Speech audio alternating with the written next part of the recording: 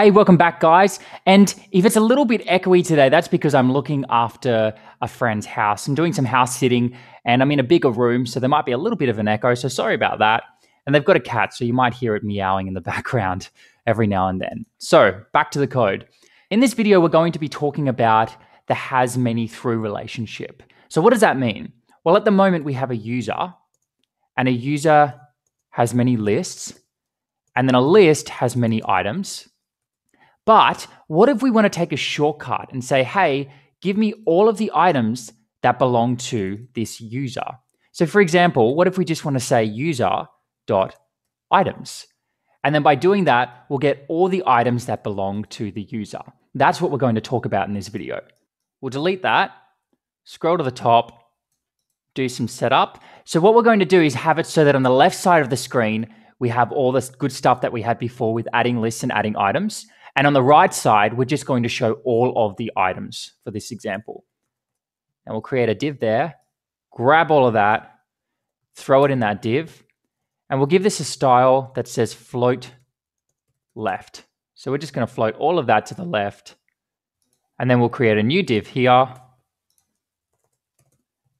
and just write test. So this is going to hold all of our items. Oh, we need to float that to the right. Style is equal to float right. Okay, there we go. So that's what we want. Now we can add all of the lists over here and all of the items are going to show up over there. So here's one way that we could fetch all of the items. If we scroll down here, we could have a new computed property called items. And in order to get those items, we're going to iterate through all of the lists and add them to an items array. I'll show you what I mean. Items is equal to an empty array, and then we'll say this dot user dot list. So I'm diving into all of this user's lists, and then for each of those lists, we're going to push every single item on that list onto the items array. So we can do that by saying items dot push and using the spread operator, then saying list dot items. There we go. So basically, we're building up an items array that has all the items from this user's lists. And now we should be able to just return the items array like that. Now let's click save, and we need to actually use this items computed property. So we're going to scroll up here, and then right here, we'll create an unordered list, and that's going to have some list items. Then we can say v-4 equals item in items. We're going to have to give it an ID. So we'll say key is equal to item.id. And then the body of this is going to equal item.body. Now we're going to need some dummy data. So let's scroll down here. And where we insert the user, we're going to insert some lists as well. So the first list will have a title of shopping. It's going to have an ID of 22. Just any ID will do. Let's make it 22. Nice rhyming there, Luke. All right, and some items in there. ID of something random. And then the body will just be equal to banana. Okay, so we have a shopping list with a banana. Let's create another list here. And this is going to be a to-do list. Give this a different ID. Give this a different ID. And then we'll change the item to a computer. Maybe we're going to buy a new laptop or something. Okay, refresh the page. And there we go, it works. So here's our lists. Here's the item in those lists. And then over here, we've got all of the items showing up over there. Let's add another thing on to-do. I've put computer on the to-do list. That doesn't make much sense. What about eat lettuce? Shows up over there. Shopping. And we'll buy some lettuce so that we can eat it. Okay, cool. And everything updates beautifully. Now, the problem is, well, it's not really a problem so much, but this code is a little bit icky to me. It's a bit verbose and it's not very obvious what's going on. And that's why Vuex ORM has the has many through relationship. And that's what I'm going to explain to you right now. So we're going to clean this code up by using a has many through relationship on the user model. So let's jump into user, and we're going to get the items. And to do that, we'll say this dot has many through. What does it have many of? Many items. So let's import that. What does it have those items through? Well, in order to get those items, it needs to go through list.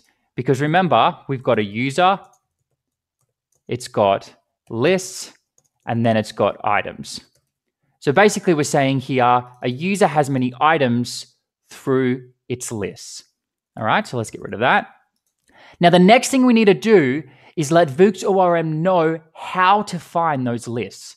And the way it finds those lists is by the user ID sitting on that list model.